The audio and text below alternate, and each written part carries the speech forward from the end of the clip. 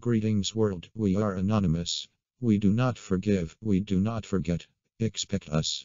On the morning of January 8th, the truck driver that was involved in the Humboldt Broncos fatal accident has pleaded guilty to 16 counts of dangerous driving causing death and 13 counts of dangerous driving causing bodily harm, making it 29 charges in all. The maximum punishment for the crimes are 14 years on each count of dangerous driving causing death and 10 years for each count of dangerous driving causing injury. Outside the court, Sidhu's lawyer read a prepared statement, saying his client feels terrible and is very sorry. His position to me was, I just want to plead guilty and I don't want to make things any worse. The lawyer went on, stating that Sidhu is devastated by the grief he's caused the families. He's overwhelmed by the expressions of sympathy and kindness that some of the families and players have expressed to him, in spite of the fact that their grief is entirely his fault.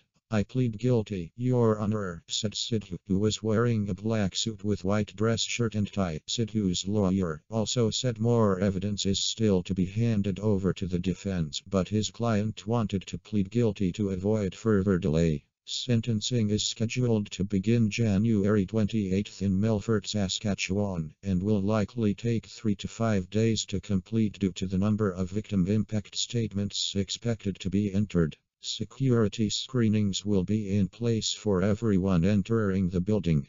A safety review of the rural crossroads done by a consulting firm for the Saskatchewan government was released last month. It said sight lines are a safety concern at the spot, and a stand of trees, mostly on private property, obstructs the view of drivers approaching from the south and east, the same directions the bus and semi-trailer were coming from when they collided. It recommended negotiating with the landowner to remove the trees, and also suggested rumble strips, larger signs and painting stop and stop ahead on the road.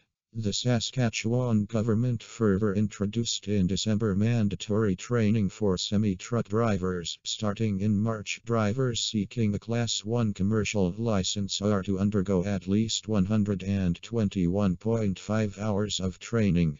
The report's authors determined that 6 collisions had taken place at the intersection between 1990 and 2017, and another 14 happened on roads nearby. One of those collisions was deadly. In 1997, 6 people were killed when a pickup truck heading east failed to stop on Highway 335 and was hit by a southbound tractor-trailer.